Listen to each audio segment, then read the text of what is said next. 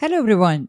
Hope you all doing well and welcome back to our Windows Server 2022 Beginners video series on MSFT webcast.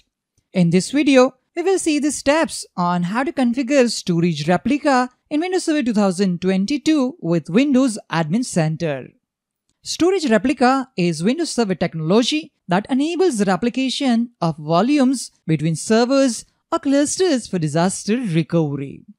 The objective of Storage Replica is to ensure disaster recovery without data loss, with the possibility of protecting data synchronously between different sites or even data centers.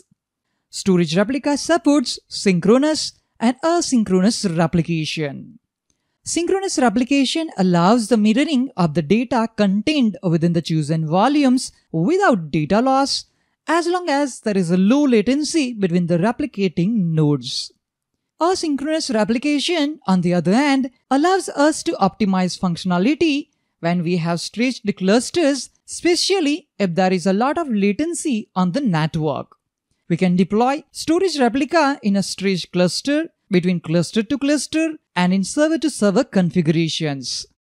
Server-to-server storage replication allows replication between two standalone servers using storage spaces with shared SAS storage, SAN and iSCSI attached LUNs and local drives. It can be managed with Windows Admin Center and Windows PowerShell and requires manual intervention for failover. In this video, we will configure server-to-server storage replication using Windows Admin Center. We can use server-to-server storage replication to configure two servers to sync data so that each has an identical copy of the same volume. Let's understand the test lab we will use in this video. We have single domain Active Directory forest named msftwebcast.com. This is our Windows Server 2022 domain controller SRT22-DC01. We have two more Windows Server 2022 member servers in our Active Directory domain.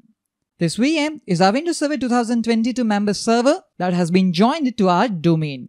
The FQDN of this server is SRT22-FS01.msftwebcast.com. On this server, we have installed the Windows Admin Center. This is our second member server, SRT22-FS02.msftwebcast.com. Let's begin by installing the Storage Replica and file server roles on this member server. We will use Windows PowerShell to do so. Right-click on Start menu and select Windows PowerShell Admin. Type command install-Windows feature -name storage replica fs-file server -include management tools. Hit Enter key to execute the cmdelete to install Storage Replica and file server role on this member server. Installation has been started successfully. This will take few seconds to complete the installation. Installation is completed. We have to restart this server to finish the installation process. Type command restart-computer and hit Enter key to restart the member server. Go back to SRT22-FS01 member server. I have already installed the Storage Replica and file server roles on this member server to save time.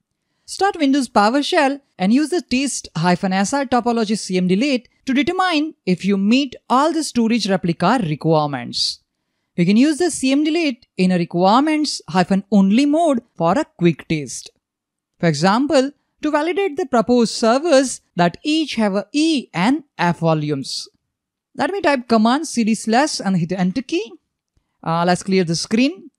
Type command mkdir/c:/temp to create a folder named temp on C drive. Hit Enter key. Perfect. Let me clear the screen. This is the command which we will use to determine if our servers meet all the Storage Replica requirements.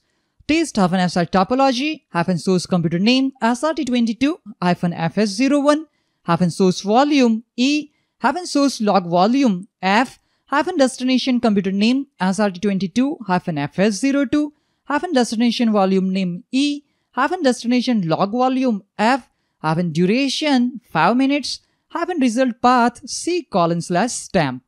We will use this command to determine if our server meets all the storage replica requirements or not.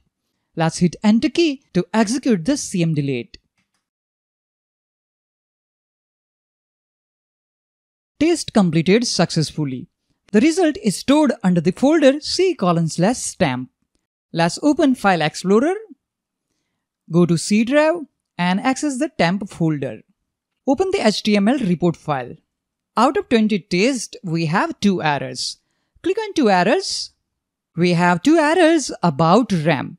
Since I'm using virtual machines in VirtualBox, the test couldn't detect the RAM size of both servers. Here we can confirm that error is about physical memory requirement test.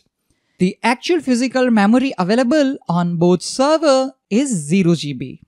I have assigned 4 GB of RAM to each member server, so we can skip this error.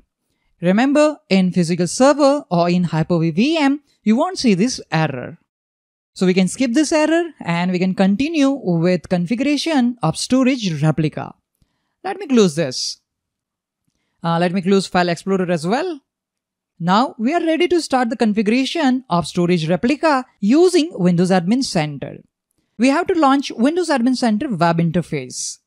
Already I have created a separate video on how to install Windows Admin Center on Windows Server 2022 and how to use it.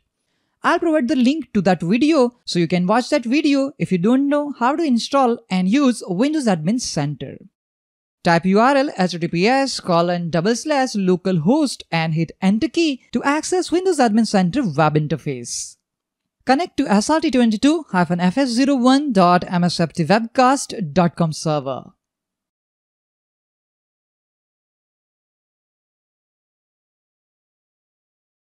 Scroll down and select Storage Replica. Since we don't have any existing storage replica, we are seeing status no records found. To create the Storage Replica partnership, click on New. In the window that opens, we can choose whether to replicate on an on-premises machine or on a new Azure VM. Choose Use an existing server or VM option and click Next. On this page, complete the fields as required, like entering the names of the source and destination servers and the source and log volumes that will be part of the Storage Replica partnership. Type member servers FQDN srt22-fs01.msftwebcast.com. It is searching for volumes on that specified computer. We see the message volumes retrieved. Type replication group name. In our example, I'm typing replication group name MSFT-RG01. The volume and log volume are selected automatically. If necessary, you can alter it to fit your needs. Let me show you the existing volumes on our computer. For this example, I have attached 20 GB hard disk to this virtual machine. I have created 2 volumes on that hard disk with the drive letter E and F. Let me close this. Under destination, type destination servers FQDN, which will be srt22-fs02.msftwebcast.com. Okay, volume retrieved. Let's specify replication group name.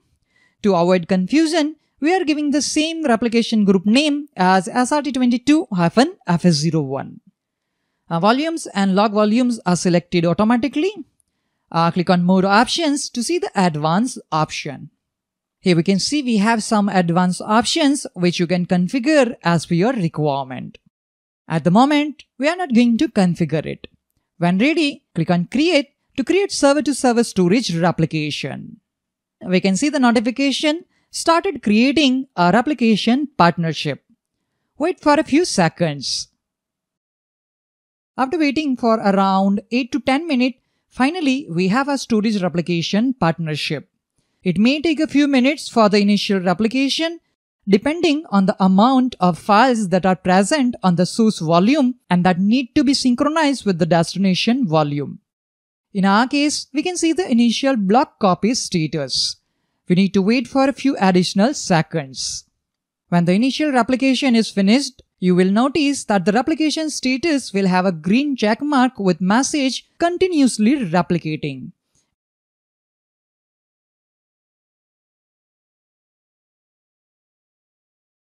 click on Storage Replication Partnership. Under Partnership Details, click on Replicated Volume to see the information about server-to-server replicated volume. In our case, on source and destination, we can see the data volume is E and status is continuously replicating on both source and destination server. At the time the partnership was created, Storage Replica is synchronous. Under Replication Mode, we can confirm that replication mode is synchronous. If you want to change the configuration and enable replication in asynchronous mode, you can select the replication and click on Settings icon. Click on Modify Partnership Settings. Here we have the option to change the replication mode. You can either choose synchronous or asynchronous.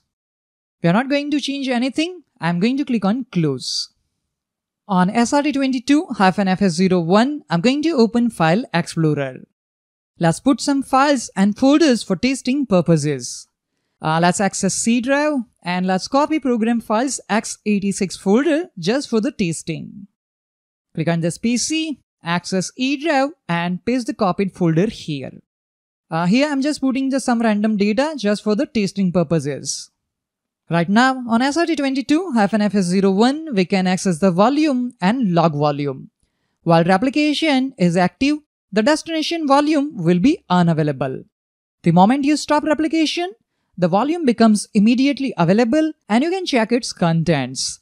Let's check that on SRT22-FS02 member server. Let's log into this member server using domain administrator's account.